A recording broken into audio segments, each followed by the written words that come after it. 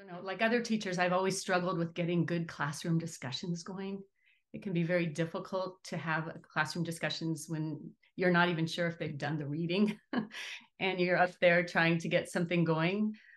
What Hypothesis is done for me is, like I said before, I can go before class, take a look at all those annotations, take a few notes about who said what, walk into the classroom and really get a classroom discussion going much more organically and successfully.